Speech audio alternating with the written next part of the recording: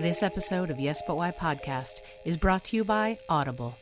Get a free audiobook download and a 30-day free trial at audibletrial.com/Yes But Why. Over 180,000 titles to choose from for your iPhone, Android, Kindle, or MP3 player. Download your free audiobook today at audibletrial.com/Yes But Why.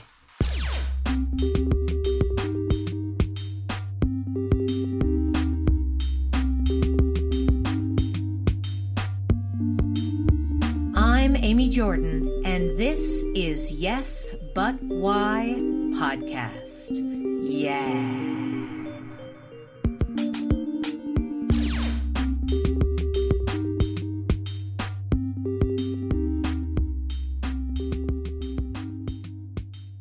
What's it feel like for you? Well, I'll tell you what it feels like. When you first start out, it feels like you're going to die.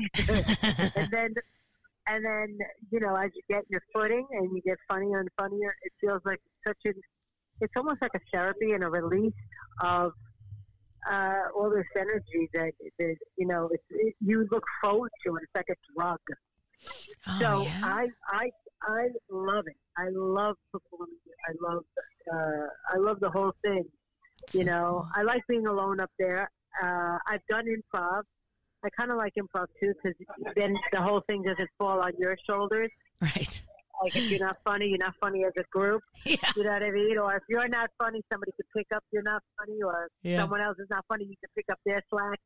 But you like being on your own, huh? Alone. Oh, I'm up there on my own. Yeah. You love I've done it so long now. I'm doing it over 30 years, so I kind of like doing my thing by myself, you know? Yeah.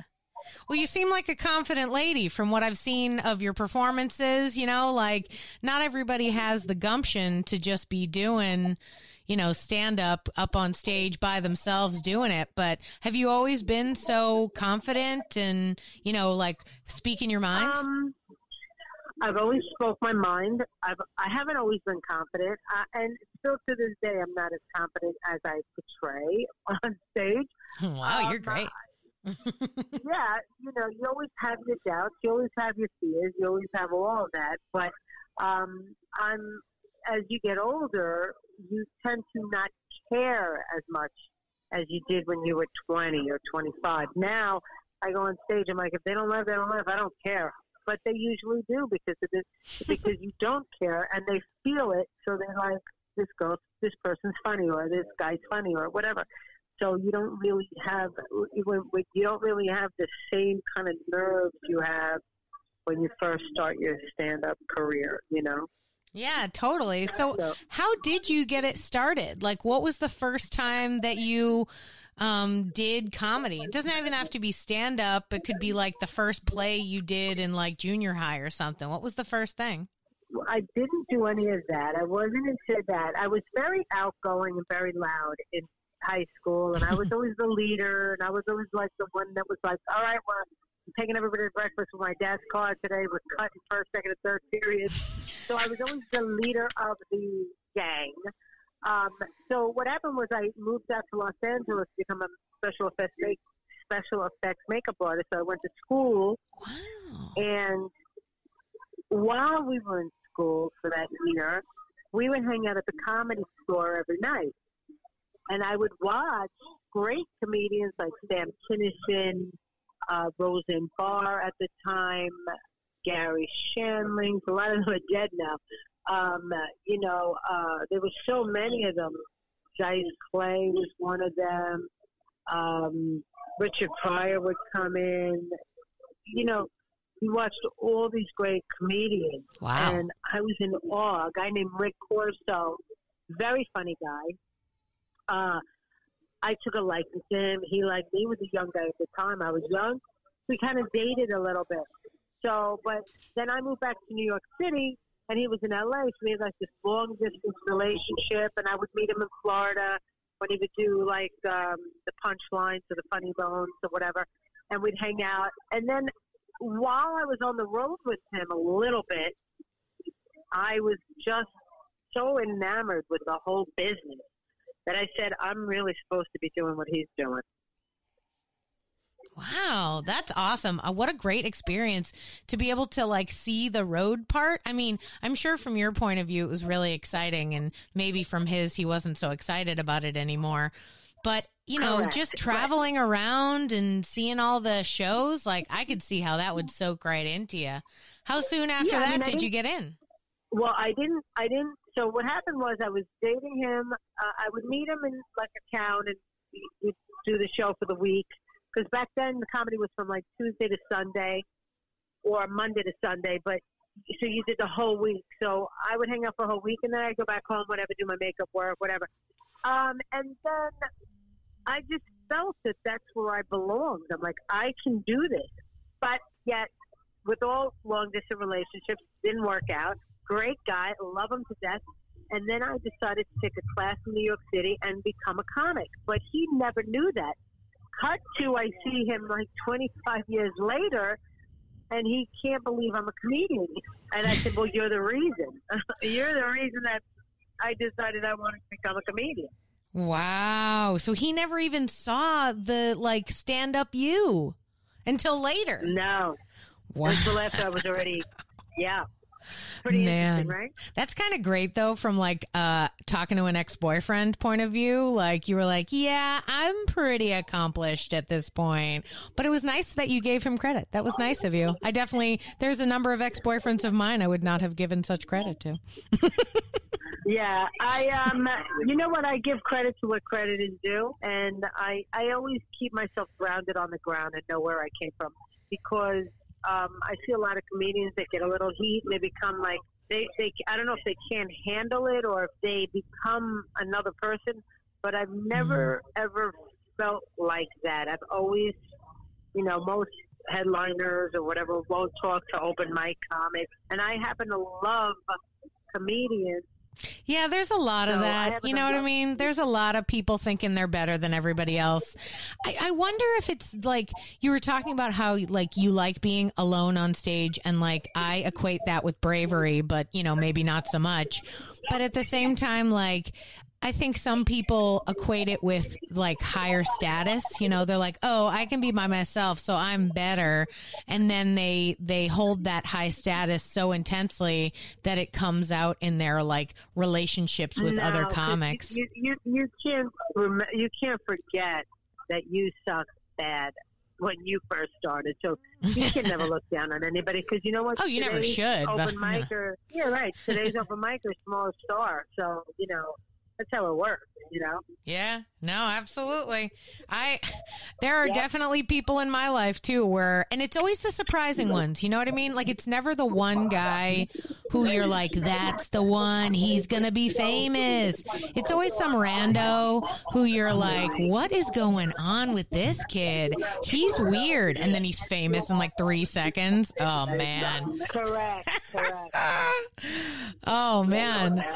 So you're in the thick of it. You're like in the midst of your career right now. How did you go from Los Angeles to New York? You started doing it.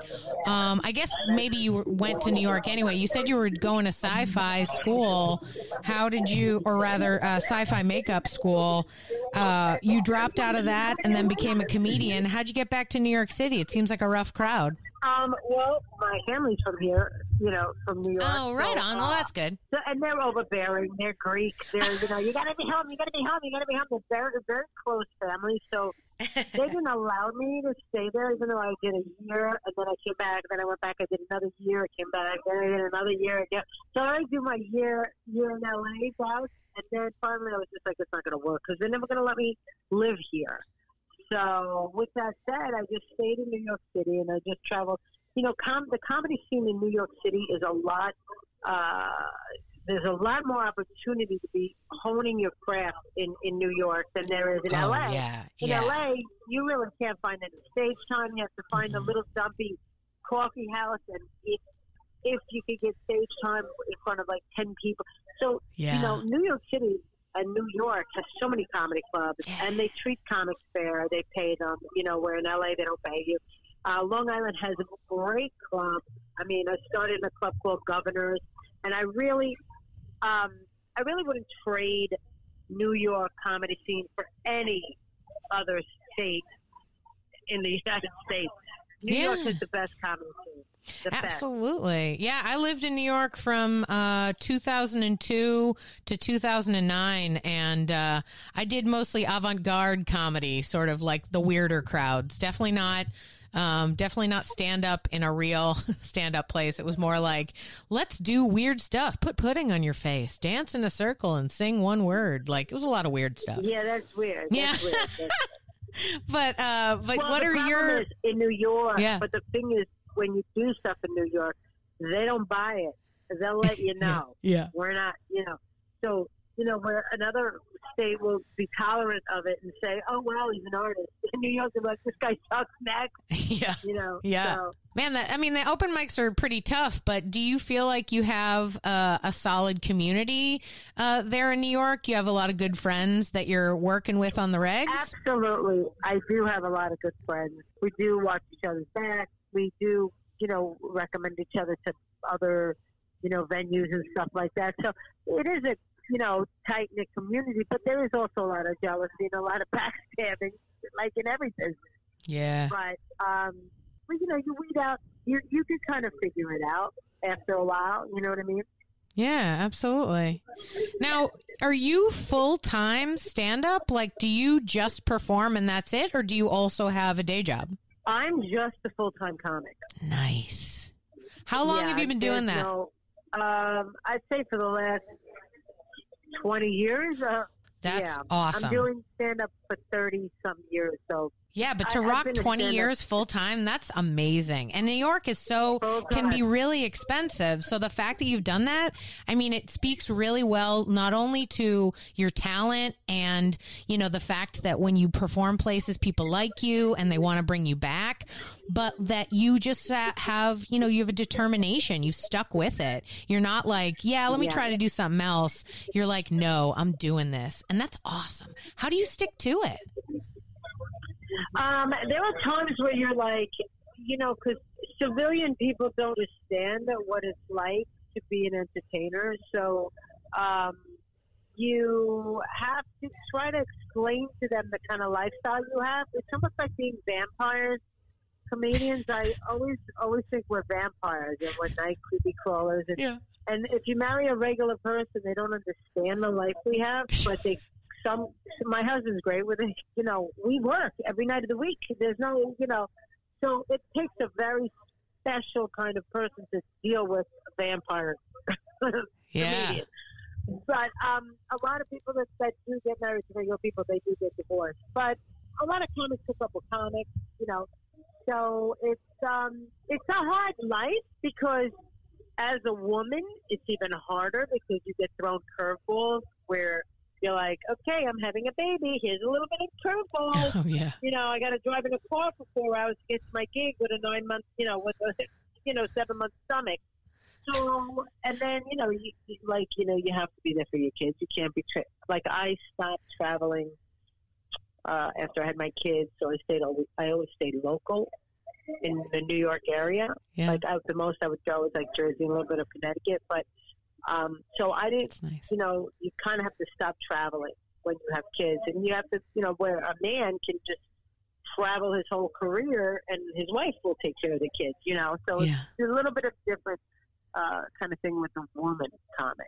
Yeah. I bet you that's not the only issue, being a woman comic. You've certainly made it up during a time that we are sort of now discussing has been tough for the ladies. Not a lot of respect, not a lot of, a lot of people trying to take advantage.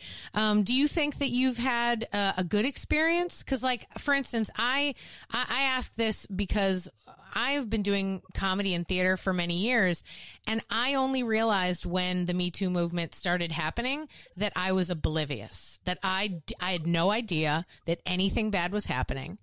I am not the first person people are hitting on, so I was safe, I guess. And I was just like, what? People were nice to me, and they're like, well, you're squishy and nice. They were just like, oh, Amy, she's fine, But I couldn't believe it. Had you? I mean, you don't have to go into detail or whatever, but look, have you ever had some trouble? No, absolutely. I've definitely had my share of, guys grabbing my ass or not getting paid as much as the other comics, and being higher up in the lineup, like where you have the MC feature and the headliner, and then you're finding out that the MC is getting more money than you because he's a guy. Yeah. So I've had that happen, and I've stopped working for clubs because of that. I've had guys grab my ass. I've had a lot of the Me Too movement. I've had, but I'm a tough kind of girl. Yeah. So I never let anything get to me like that, and I've been lucky enough where I could fight somebody off, and I could see where a woman today, if she's not strong, can fall prey. But I was always like, touch me again and I'll break your arm. You know, I always had that attitude. That's a beautiful New York attitude. I love it. But, and then again, it's like somebody grabbed, slapped my ass. And we're talking about famous comics now. We're not talking, now they're famous, but back then they weren't. But that was the way they were. They felt like they could do that because they knew you so well. Yeah. They knew, they were kidding around, half kidding around, half, but I've never had anything really serious happen to me. I'm grateful and lucky in that aspect. But even just the idea that you mentioned about like getting different slots, like you somebody who's a guy gets a headliner versus you, or they get paid more. Like those are the little tiny infractions. That happened all the time. Yeah, I bet that happens today. And yeah. Back then there was far few women. So there was a handful of female comics back then, and you got treated like shit. They never put two women on a show because they were like, oh, two women on a show. Yeah. And now there's millions of female comics, and they're funny, and they're hilarious, and they're sexy. They would tell you, you can't look sexy on stage. And they'd be like, really? Why? You got to look ugly. Well, why? I'm funny. I don't have to look ugly. I mean, I never went on stage with my boobs out or my miniskirt. I always was a tomboyish, but I always looked good. But they would tell you got to dumb it down. You got to dumb it down. Now you have the hottest women out there doing stand-up, and they're very funny. And you know what? It's time for women to rise in this business because it's been such a male-dominated industry for such a long time. It's like we're done listening to the nonsense that men have to say. Now we want to hear what women have to say, and now's the time we'll talk. Yeah, so absolutely. I only just found out very recently that, like, I didn't know that for real there were more women on the earth than there were men. And I was like, well, then let's do stuff. What's the trouble? Well, here's the thing. For every 5 women that are born, 1 man is born. So that means the earth is trying to shake them off on its own. They're trying to get rid of them. Yeah, man, get out of here. It's a natural. Mother Nature wants them off. I got to tell you though, if you do stay in this business long enough, you will eventually reap the rewards of it. Like I just shot my 1-hour special. I'm finally getting some like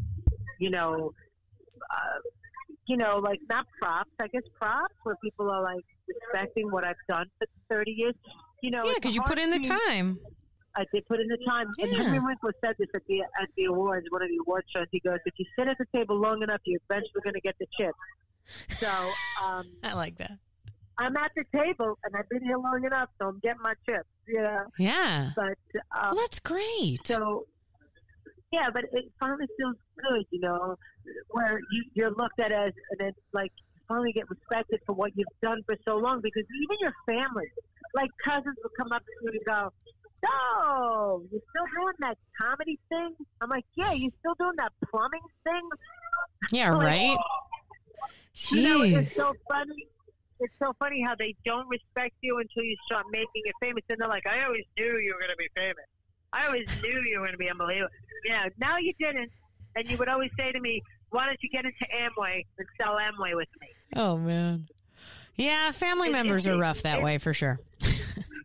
Well, anything in the arts, I think people always go, oh, it's a piece of roll of the dice. But you know what I got to say? You live one life, you got to do what you love doing. And if you love doing it, do it. It doesn't matter. At the end of the day, none of this matters. Because you're all going to end up in the same situation. Yeah. You know what I mean? Yeah, absolutely. Why we're all going to be sitting in the old folks' home together. Might as well have better stories to tell, right? Absolutely, if you could remember them. Oh my God, that's so true. Oh man. The as far as like keeping it going, like what do you do to keep yourself flowing? Like you have to write so much. Stand up is probably one of the most crazy art forms because it, you know, if you were a musician, you'd write 5 songs and then sing those 5 songs for 2 years. But when you're a comedian, you have to come up with new material all the time. How do you do that? But you do keep the solid stuff. You can keep your stuff as long as you. Once you do a special on TV, you can't keep it anymore because once it's out, it's out.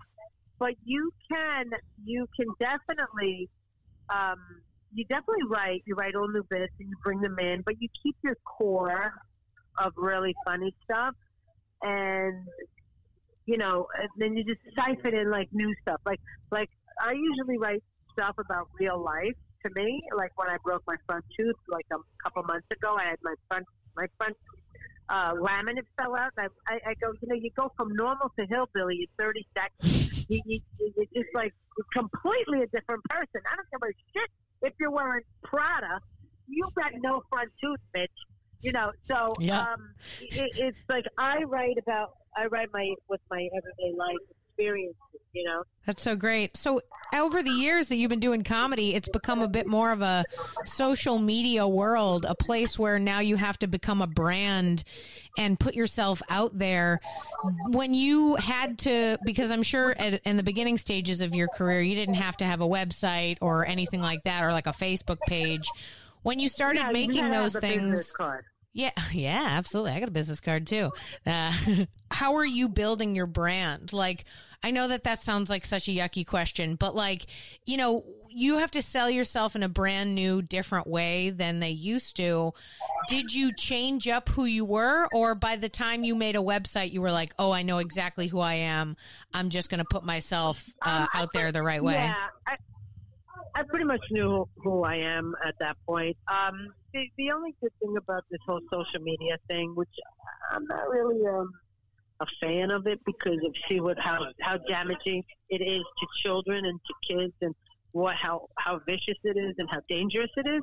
Yeah. But on the upside of this social media, you don't need Hollywood anymore to become famous. You can make it happen on your own. Yeah. That's a excellent point for sure. Do you know a lot of people like in your circles who are getting picked up off of YouTube videos? Absolutely. Wow. Absolutely. I work with a guy named Anthony Rodia. Yeah. He created a little character with a face filter called Uncle Vinny, and he's blown up all over the internet, and I sometimes open for him. And he sells out theaters. And it's all from a little character with a smiley face. You can go look it up. It's called Anthony Uncle Vinny. And he does his father in an accent. And he's hilarious. The kid's hilarious. And there's so many guys like this now selling out comedy clubs or theaters. But this Anthony does have material and stand-up background. But the new guys that don't have any of it, they come in and they're supposed to do 45 minutes, and they really don't have 45 minutes because they just have that stupid little character they do on the internet, you know? Yeah. Yeah, they're not ready to do anything more than a 3-minute video. That's the hardest thing. Correct. Yeah. It's hard to even distill back to a 3-minute. Like, I'm sure you're doing like full 45-minute sets, like you're saying, and then you have to cut it down into little snippets so that you can put it on the internet and stuff like that and try to like sell them with like tiny little jokes. Man, it can be really tough to set that up.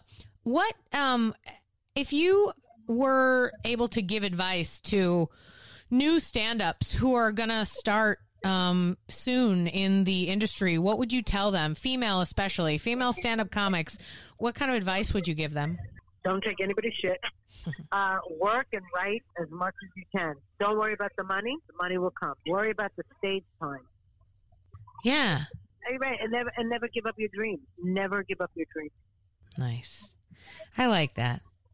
That's nice. I'm glad I'm glad for lots of reasons. I'm glad that you're still doing this and that you just said never give up your dream. It's just like there's something heartwarming and great about that.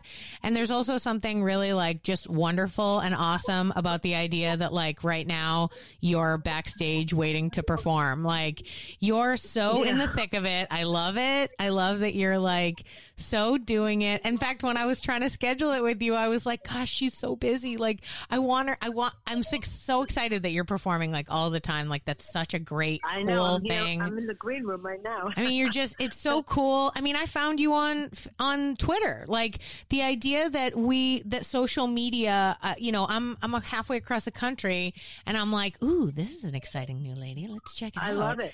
And it's like we got to connect and figure out what's going on. And your advice, that was really good advice. One last question before I let you go.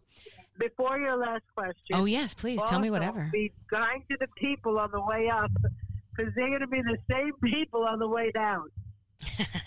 That is so important. That is really important. Yep. You know what? It's funny because I found that in my life, the people who I know who are doing really well, like in LA, like some of the people that I did, went and took classes with and did different things with, it's the kindest ones among them that are still doing work. The people who are sweet to even just me who like met them when I was 18 or like, was just a fan. And they were like, oh, thank you so much for coming to the show. And then all of a sudden, like 20 years later, you're like, oh my God, look at him. Like, it's often the nice people. It's a good thing. I mean, I always tell my film friends that too. I'm like, you can audition, but you're auditioning to spend 2 years with them for that film. So you better be fun or else they don't want to hang out with you. That will come to bite you in the ass later because if you have an attitude, they'll go, you know what? We're doing another project. Should we get her? And you know what? She's a little hard to work with. Yeah. Let's pass her. Especially for women. They do that first. Love her, get her because we had so much fun with her. That's how people don't realize that. People have lost gigs from their comments on Facebook. Oh, yeah. Big gigs. Their political status. Yep. Absolutely. What's your last question? So my final question was, is there an adventure somewhere during your career that you think was sort of a pinnacle moment for you? A moment where, it was tough and maybe you could have given up, but you decided to keep going with it. Or even just the most fun gig you ever had. Something fun. I think the most fun I've ever had in my career was when I used to work at the Comedy Cellar in New York City every night. And I hung out with a bunch of comedians, and we made fun of each other every night. And comedy was fun, and it made you want to stay in it. And it made you like just love the whole everything about it. I think the best time in my career was working and hanging out at the Comedy Cellar every night for 15 years. Yeah, it was the best time. That's so great. I would MC. I would do spots. And in that time frame, I met comedians like, obviously Kevin Hart used to come and hang out and sit down. He was the little Kevin. But I met so many great comedians that would come in and do a spot. Yeah. Like Robin Williams. You had Dave Chappelle would come in all the time. I mean, there was so many. Yeah. That, and you met them and you're like, wow. This is what I, started my career yeah. Not doing, but started my career meeting like the greats of the best of the best. Yeah. Crazy. Comedy Cellar. That's an iconic place. So amazing. Yeah. Well, good. Thank you so much for taking the time. I hope you have a wonderful set tonight and all your wonderful gigs this weekend. And thank you so much for being on the podcast and talking to me and my audience. Thank you so much. Great. I had a blast. Oh, good.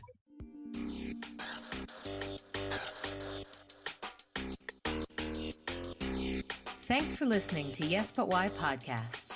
Check out all our episodes on yesbutwhypodcast.com or check out all the content on our network, HC Universal, at hcuniversalnetwork.com.